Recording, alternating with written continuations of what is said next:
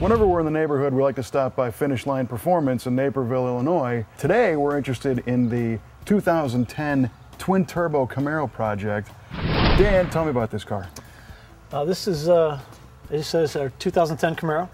We did a twin-turbo setup on it. It's also a Nickey car.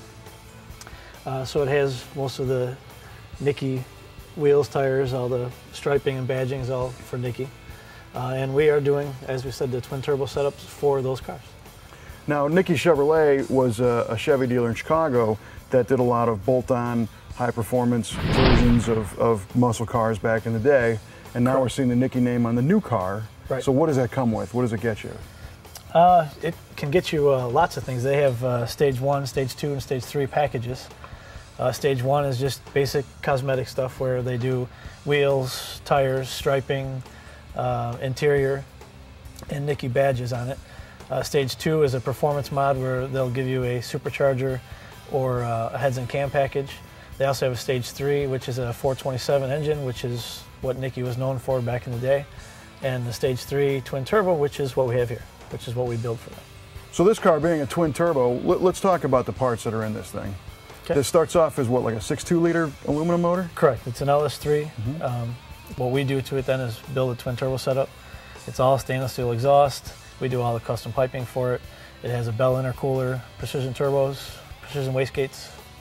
Well, what I thought was neat about it is you open the hood, it almost looks like, you know, if GM was going to do a twin turbo car, it looks like it belongs. Well, that's what we tried, the look we were going for, especially with the Nickey car, because it's supposed to be a factory type upgrade, so we wanted to look as factory as possible.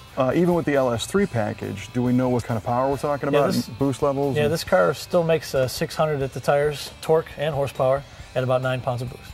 Wow. And how happy is an LS3 with 9 pounds? It'll run forever that way.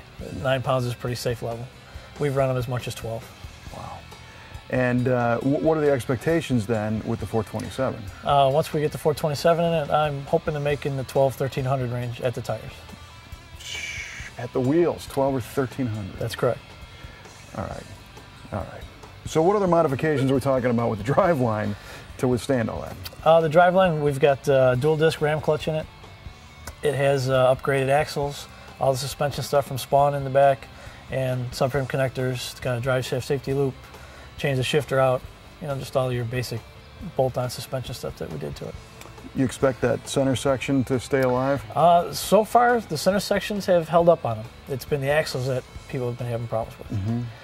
And then I'm assuming this little taper is the weak link in the axle? That's correct. The taper on the end here, you can see where it tapers down, and that's where they break out. The new axle is solid straight across. Keep us posted on when the 427's in. Maybe we'll get to take the car to the track or on the street or something and go burn it up. But in the meantime, if you see one of these cars with the Nickey name on the hockey stripe, chances are it's not just a stripe. That's correct.